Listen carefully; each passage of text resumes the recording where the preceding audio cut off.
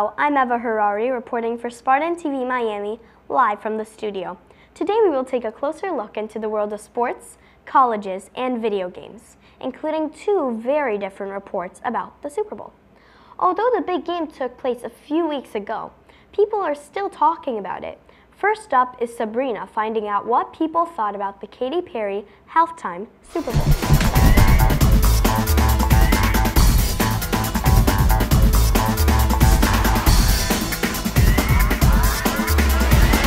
Hello, this is Sabrina Cohen from SpartanTV, and today I have Olivia Borges, and I'm going to ask her a few questions about the Katy Perry halftime show. So Olivia, did you like it? I loved it. It was great. A lot of choreography. If you would rank her show compared to all the other halftime shows from a scale from 1 to 10, how would you rank it? Probably a 9. Why would you rank it a 9? Because I love the Madonna show much better, but it was close to the Madonna show. But what did you like more about the Madonna show than the Katy Perry show? Well, the Madonna show had more people singing with her, and that made it cool. Thank you for your thoughts and opinions.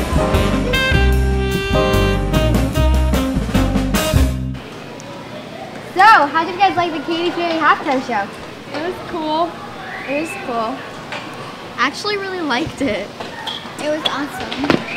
I liked the tiger in the beginning. Yeah. So, how would you rank the Katy Perry halftime show from 1 to 10 compared to the other halftime shows? I say 8. 7. Yeah, 8. Yeah, 7. 9. Because all the other halftime shows were also really cool. They were like, I don't think the Katy Perry one was not. It wasn't that good. It was cool, but it was fine. But I also like the other people who participated. In the this is Sabrina from SpartanTV, and we're out.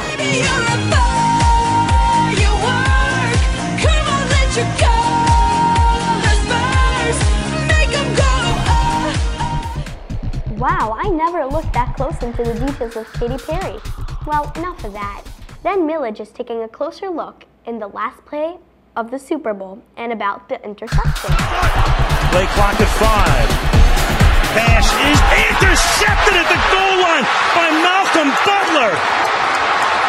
Unreal. Hi, I'm Milledge Cossu reporting for SpartanTV, Miami. And I'm here to talk about the Super Bowl and the wrong play that the Seattle Seahawks called. See your thoughts on what the Seahawks should have done on that play that was controversial. I think they should have ran the ball at Marshawn Lynch because he's really fast and no one could tackle him. Because he's like Flash. You can't even see him. He runs so fast. He makes a touchdown and we score and we win the Super Bowl. And what are your thoughts about the Super Bowl and the wrong play? I think that Pete Carroll, he had the right thought, but he has one of the best running backs in the NFL when on the 1 yard line, where he could have just ran the ball in and just won the Super Bowl. I am Milledge Cossu reporting for SpartanTV Miami. That was the Super Bowl. Catch you guys later. Back to you guys in the studio. Oh, the Seahawks were so close to a Super Bowl victory. Oh well, they tried their best. Moving on, we have Danny and his video games. What do you like better, Xbox One or PS4? Hi, I'm Danny Dominguez, and today I'm here to interview my fellow classmates about which is better, Xbox One or PS4. I'm Daniel Dominguez reporting for SpartanTV, and I'm here with Jaron Katz to find out about his opinion, which is better, Xbox One or PS4. Jaron, your thoughts? Me, myself, I like the Xbox One because the PS4's got like letters and the X has weird shapes. The Xbox One has like letters, so it's more... Good graphics. It has good graphics, and the Xbox is less confusing. With Jaden Feldman, your thoughts on the Xbox One or PS4? I personally like the Xbox One better because it's not as confusing, but the PS4 is a phenomenal game console with great graphics. I'm here with Dylan Eisen to find out her thoughts on the Xbox One or PS4. Which one do you prefer? I have the Xbox One, but I used to have the PS4. Both are nice consoles. I prefer the Xbox One. You can use it with your hands, which is pretty cool. Okay. Which games on the PS4 do you wish were on the Xbox One? I think Dance Dance Revolution would be nice. I also prefer like some better graphics on the Mario Kart for my Xbox One, but that's just me. Javi, your thoughts? I both think they're great consoles. In my opinion, the Xbox One is better for like bigger TVs because you have more variety of things. Like you can buy more apps. Like you have Netflix that comes with it. You have Bing, stuff like that. But like the PS4, it's a good console to just like play around with. PS4. Milledge, your thoughts? Well, I think PS4 is much better than Xbox One. Okay, why is that?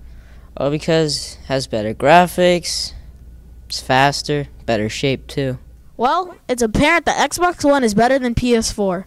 And to all the people out there, I'd like to say to you, befriend all the gamers that you know, because we do have lives. This is Danny reporting for Spartan TV, and back to you in the studio. I learned a lot of new things. I didn't know that so many people loved Xbox One. Okay, last up, we have Aden telling us about Tufts University. Hi, this is Aden reporting from Spartan TV. Tufts, a university in Boston, is a great school for very well-educated kids. One of the reasons why I love Tufts is that it has a really cool story behind it. P.T. Barnum, who we know today as the circus showman, went to Tufts as he donated $50,000 to Tufts in 1889.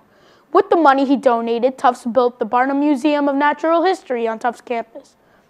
When the superstar of Barnum's circus, Jumbo the elephant, died in a tragic accident in 1885, Barnum stuffed him, and he was placed in front of the Barnum Museum on Tufts campus.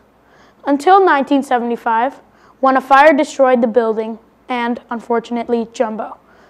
This historical figure was then honored as the school's mascot. So that's how Tufts became the one and only Jumbos. Next, a new addition to the Jumbo family is my brother, a Spartan legend, Aden Karp.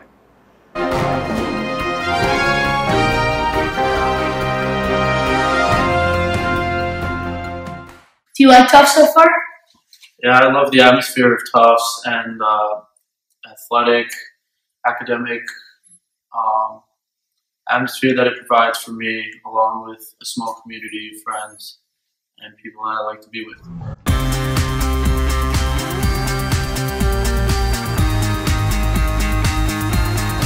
Why'd you pick Tufts out of every other college that you got into? I chose Tufts because I wanted to experience a different culture of life in another region, and also with a different group of people than I'm accustomed to.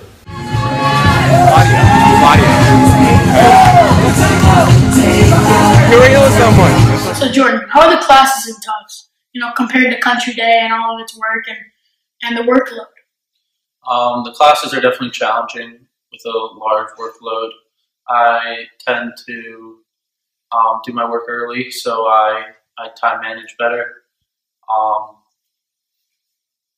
It tends to benefit me in the long run when I do it that way, and you just manage your time and you work hard and you persist and you'll be successful.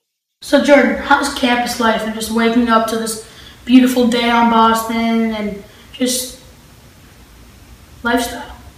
I love the campus life around school. It's very social, academic, athletic, and everyone's very happy and motivated to be there. And it's all different groups of people and different faces you see every day, and meet new people and get to know more new people every day. So I like Tufts. I think it is a special school. I think it's a very good school, not only because of the school itself, but also because of its surroundings. It's sitting in the heart of Boston, where there are many, many other colleges around it.